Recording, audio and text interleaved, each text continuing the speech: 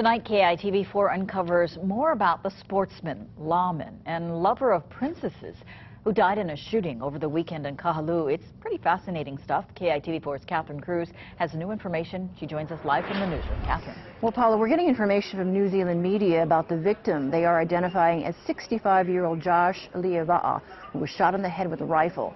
The 65-year-old man is a former New Zealand police detective who represented that country in the Rugby World Cup in 1975. Now, TVNZ One News recently did stories about his link to an immigration scheme involving Tongan families hoping to secure New Zealand citizenship. Decades ago, Liava'a was also linked to two Tongan princesses, one of whom he secretly married, but whose marriage was later annulled. That marriage was annulled because marriage between commoners and royalty was forbidden. He joined the New Zealand Police Force in 1980, where he spent 10 years, but made headlines again when details emerged of his affair with another Tongan princess. Liava'a also became involved in Tongan politics and became the driving force behind the New Zealand-Tongan movement for democracy.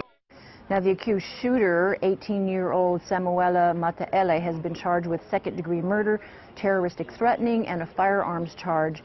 Bail is set at $250,000, and he is expected to make his first appearance in court tomorrow. Those close to the family say the suspect is known to have struggled with mental illness. They tell KITV Mataele's father was a caretaker of the property where that shooting took place and that Liava'a was staying on the premises. Now, New Zealand media is also reporting that Liava'a's relatives plan to bring his remains back to that country for burial. Back to you.